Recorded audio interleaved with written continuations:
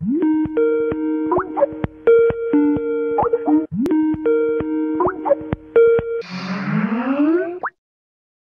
is your first time?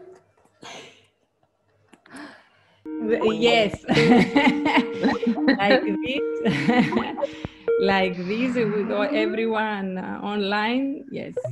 Good morning, Yiorgos. Good morning. Hi. How are you? Good morning. Great. Good. Yeah.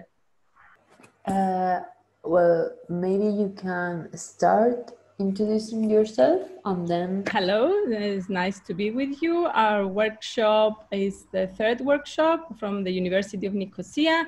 It's a cognitive mapping. So what we're gonna be doing is investigate a little bit the process of mapping and understand its agency as a way of affecting the way that we manipulate space and create space. So it's not gonna be just representing what is a two-dimensional interpretation of the area, but actually allowing other things to appear of the everydayness of the way people inhabit space, of patterns of inhabitation, and things that might happen temporarily in order to find ways to rethink of that specific site and come up with a proposal.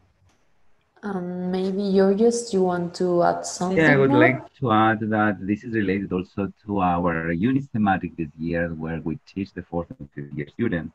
It's called Living Where the Material Matters Towards the Commons.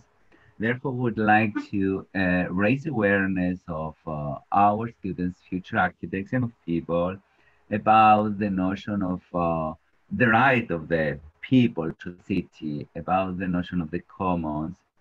Therefore, when they're designing, they have to think about inclusion.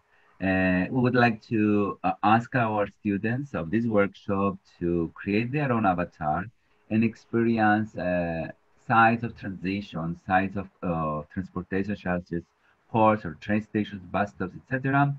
And by borrowing the avatar that they will create, being a person with a kind of impairment, or an elder person, or a kid, or with disability of vision, etc., to understand the difficulty of all the people participating in a kind of a public space, therefore designing for specific groups of people.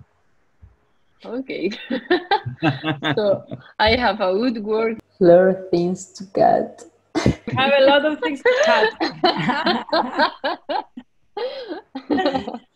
Okay, so nice to meet you, and we will be in contact in the workshop.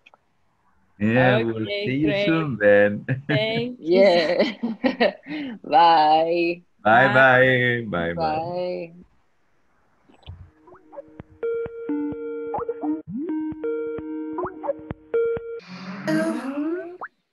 Hello. How are you? Bye. Hello.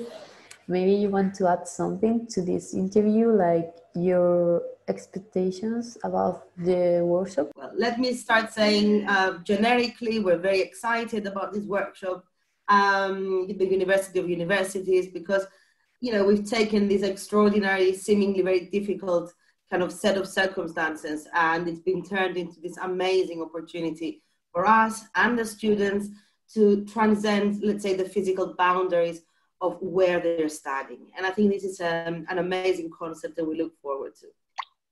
In terms of our workshop, obviously, the title is Cognitive Mapping. What is the meaning of cognitive mappings for you?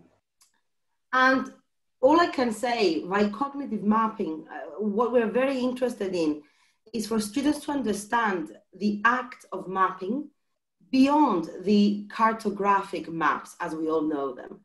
And cartographic maps mean you literally translate, you represent a dimensional reality of the world. Whereas cognitive mapping is something much more complex, much more abstract, and it will enable students to perceive and understand the world really differently. And by cognitive maps, one assigns preferences, and most importantly, they see opportunities, meaning a cognitive map becomes a speculative map. one which may generate opportunities for architectural intervention. Thank you so much. Okay, thank you so much. And Thank you. we'll see you very soon. Yeah. Bye. Okay. Bye. Bye. Bye.